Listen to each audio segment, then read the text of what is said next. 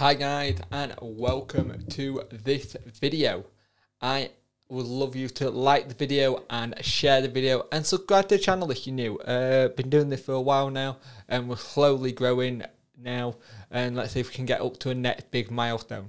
So Josh Windass is back at Wednesday and now on a permanent deal.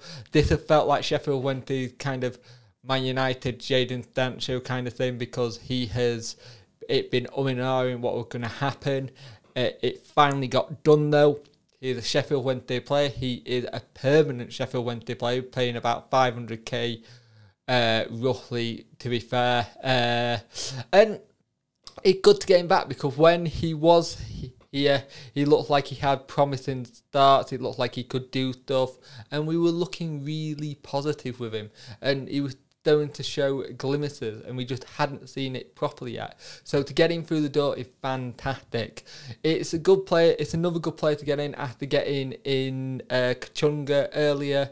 But like I said, this deal's been on the cards for a while now. It's been just waiting and waiting because of what's happening with Wigan. They needed to clear stuff through. I do find it funny that he gone for another kind of like that as his photograph. He did it on his last one. He's now done it at this one, which I find quite funny.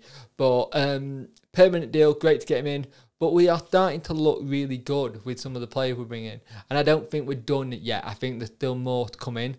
But we're going to have to see what it is, because we still do need more. We probably need another striker or two, and probably a defender, or maybe another winger, because I don't want us to play Kachunga as a winger. I want to play him as a striker. But to get Josh Windass in again is fantastic. He obviously enjoyed his time here when he was on loan, so it just makes sense for him to come here. He knows the players already, he knows the team, he knows the gaffer. Get it all done and dusted, and it's fantastic that we got another player in. 2 players in one day, which is really good for Wednesday. But please like the video, subscribe to the channel, and I'll see you in the next one.